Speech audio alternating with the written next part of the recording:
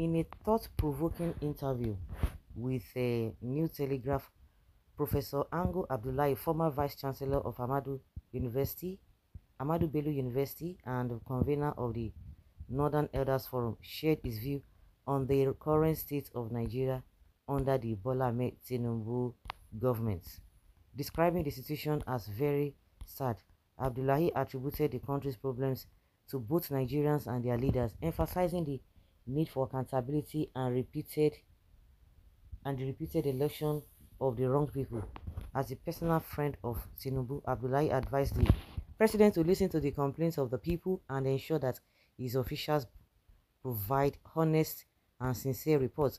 He stressed the importance of the president devising ways to verify the information given by his close associates and punishing any official found to be in breach of the law. I don't even like to hear this kind of statement that it is the information they are being given, that is the reason why they are. It's a lie. These people know, they were born and bred up or brought up in Nigeria. They know the all the antics here and there. So why are you telling us that it is the what they are giving them? People that were suffering before, they got to the position they got to because of the their their fraudulent acts, not because they are not aware of what is going on. Just forget about them. That they don't know that it is their people around them give them wrong information. They know exactly what is happening. So they want to hide under the guise of it is people who they are surrounded with are giving them wrong information. I don't buy that. Addressing the recent protests against perceived hardship, Abdullahi affirmed that hunger is a reality in Nigeria and that the constitution protects Nigeria's right to peaceful expression. He criticized the government's reluctance to allow the protest, stating that it infringes upon the rights of Nigerians to freely express themselves. Abdullahi also highlighted the Amalgamation Decree of 1914, which stipulated that the entity called Nigeria would expire after 100 years. He called for a conference to evaluate whether Nigerians have made sufficient progress in building a nation. If no consensus is reached, Abdullahi suggested that Nigeria should consider going their separate ways. And that is the bone of contention, and that is the reality we are faced with.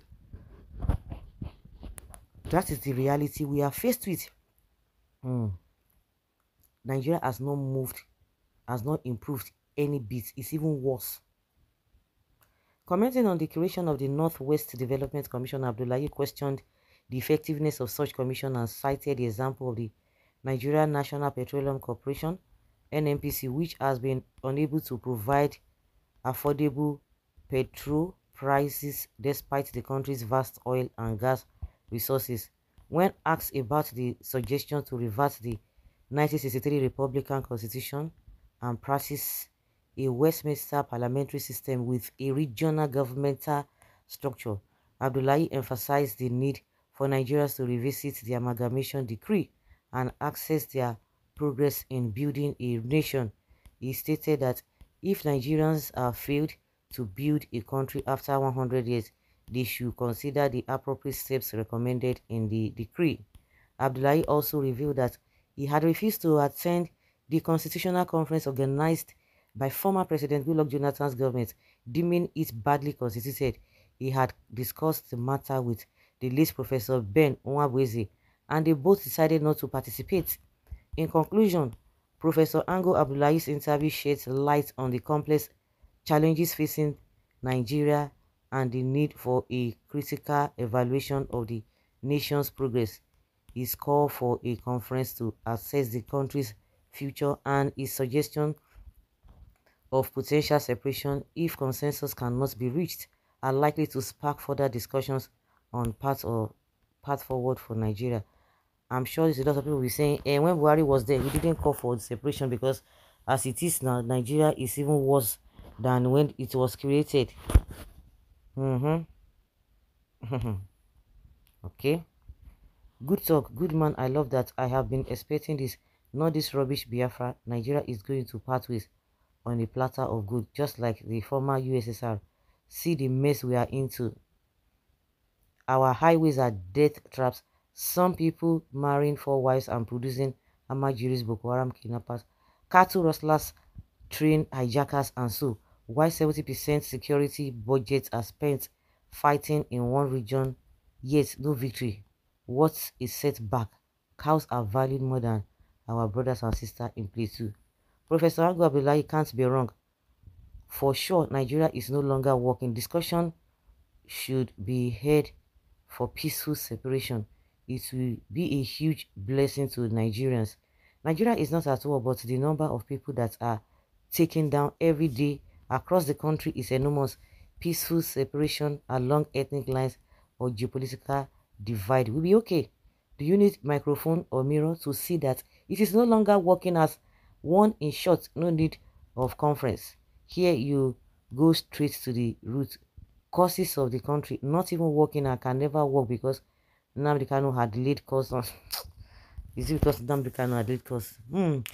Whenever they talk of separation, Yoruba are objective to it because they are too lazy to work. What has the statement of Abdullahi got to do with a Yoruba or what? I beg, that is not an issue. Second base, Mr. President once said one Nigeria is not working. Of course not. Tinubu says so. Some people may not even like the separation of this man's word.